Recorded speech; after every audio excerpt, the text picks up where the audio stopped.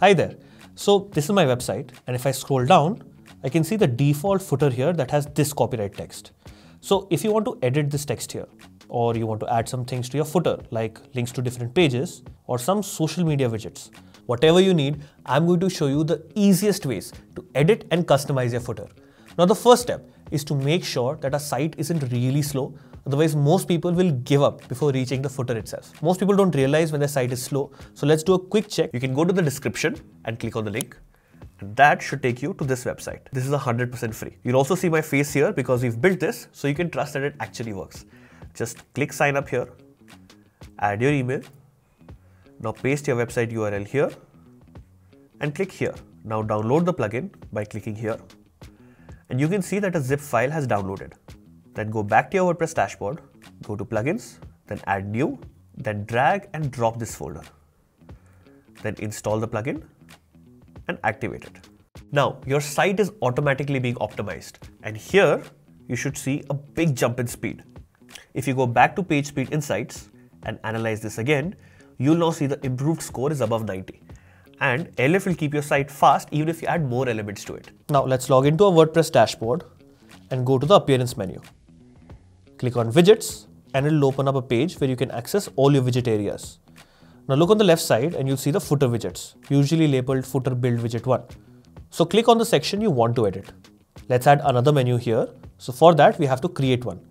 So go to appearance and menus, click on create new menu, and let's keep the title as footer menu. Now select the pages you want to add in this list and click on add to menu. Click the save menu and go back to the widget section.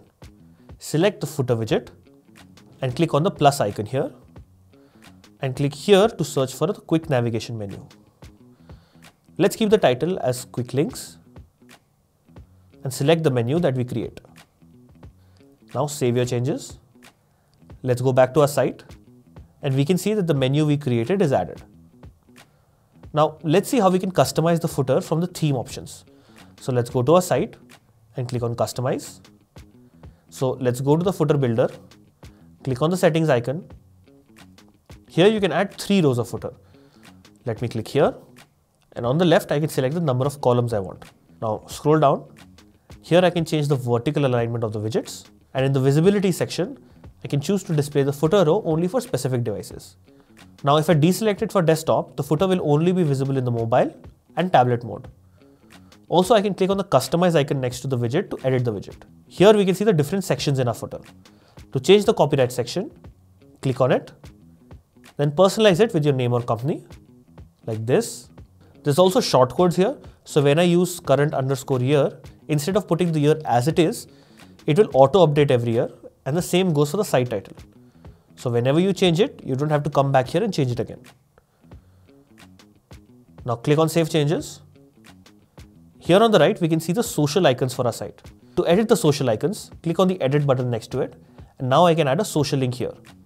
I can click on the drop down to select the social icon I want, then click this and click on the arrow here to add the link. Now scroll down and I can choose to show the social media label. Scroll down, then click this. Click on this to make it visible only to specific devices. Now you'll see the widgets here in our footer. So far, we've looked at 2 straightforward ways to customize your WordPress footer. But what if you want to take your footer customization to the next level? That's exactly what we're going to cover next. We'll be using Elementor to customize your footer from scratch. First, ensure you have Elementor installed. If not, you can easily install it from your WordPress dashboard by going to plugins, add new. Now let's search for Elementor header footer. This is the plugin. Click on install and then activate it. Now let's go to appearance and click on header footer blocks. Then you'll see this page. Here, click on add new and give your new footer template a unique name. Then in this drop down, choose footer. And here we can select where we want to display our footer. I'll choose entire website. And then for the user roles, I'll select all users. Now once done, click on publish. Alright, now we've created a custom footer block. Now let's design it. Then click on edit with Elementor. First, let's select the layout for our footer. So click on the plus icon, choose a layout style. I'll choose the 3-column layout. Now let's add some elements to this footer. So click on the plus icon and then drag this image widget to the center. Then click on choose image and let me select the logo of my site. I feel it's a little bigger than how I want it to look. So let's click on style and modify the width to how I want it. Now let's add a short description to our site. So click here, then drag the text editor under the logo. Now let's select the dummy text and replace it. Now I want this text to be aligned in the center, so go to the Style tab and click on Center here. Now the text is center aligned. So let's add social media links to the footer. So click here and search for social icons. Drag and drop them here. Now let's click on the list here and add our social links. Now if I want the icons to be circular, then click here and choose circle. Now let's add a navigation menu to the footer. So click here and then search for navigation menu. Then select this one and drop it here. Now select the menu that you want to add and we can see that it is laid out horizontally. So to change this, go to layout and select vertical here.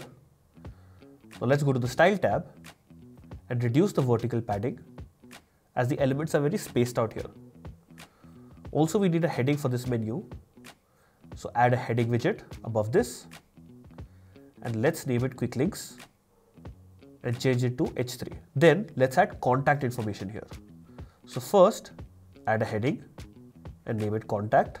Then let's click here and search for the icon list and then drop it here.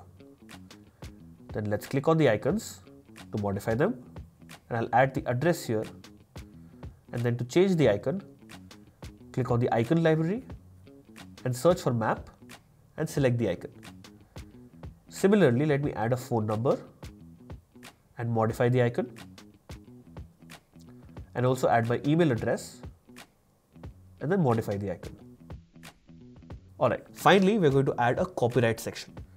So just click on the plus icon here and select this structure. Now search for copyright and drop it here. Now we can see it already has populated the content. So let's just align it to the center. And now we have completely customized our footer. So let's click on update and go to our page and hit refresh. Now let's scroll down to the footer. Now you'll be able to see that we have the custom footer there. This method gives you complete flexibility to customize your footer in any style you want. Also, in this 3-minute video, I'll show you our new free plugin to triple your site speed. You're really going to thank me for this later. So click here and I'll see you there.